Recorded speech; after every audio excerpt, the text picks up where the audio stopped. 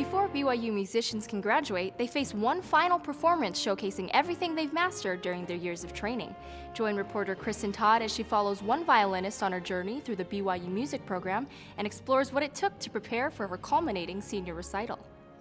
After a lifetime of preparation, Sini Tulia Vineyard raised her violin for her final solo performance here at BYU last Saturday. Sini started her journey as a violinist at a very young age in her home country of Finland. I always wanted to practice, even when I was very, very little.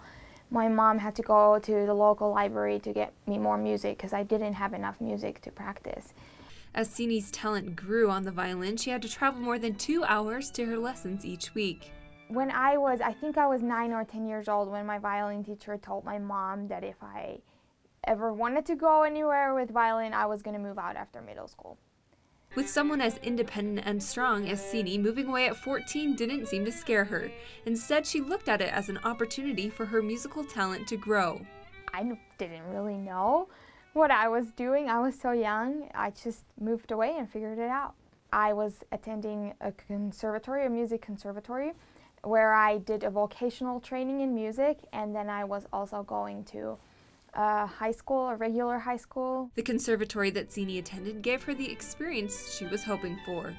I practiced 6 to 8 hours a day all through high school, and so I think that's what helped me the most as a musician, just spending tons of time with my violin. However, when it came time to decide where to go to college, Sini had a tough decision to make. I was going to go to Sibelius Academy, which is the music university in Finland, a very prestigious university. They're prestigious all throughout Europe, everybody knows it.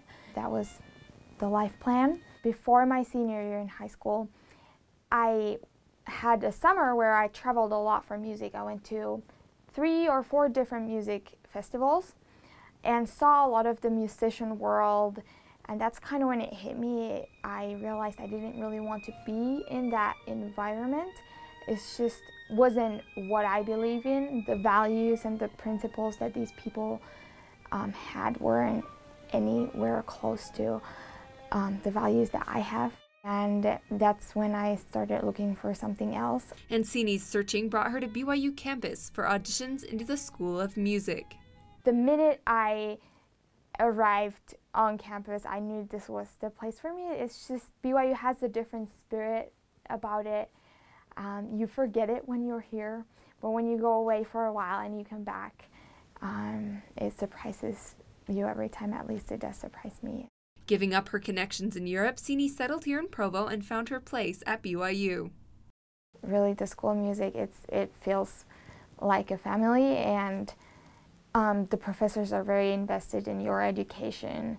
Sini spends countless hours in practice rooms like this one, where she works on perfecting the pieces that she'll perform at her senior recital. It's kind of the culminating point of my violin studies here. It's all the practice hours I've ever done in my life, I guess. It's not just what I've practiced right now.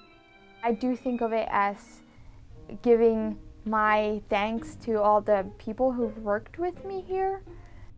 Sini's teacher for her 4 years at BYU says that her recital proved to be just what he was hoping for. It's so wonderful to see people that work so hard do so well. And she deserves it. She's really one of our hardest working violinists we've had here. After hearing Sini play her violin, the audience was not left doubting about the potential of this young, dedicated musician.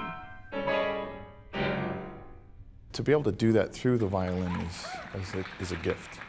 And some people can develop it. She did. I'm very happy with how it went, and I had a lot of fun. Kristen Todd, BYU Weekly.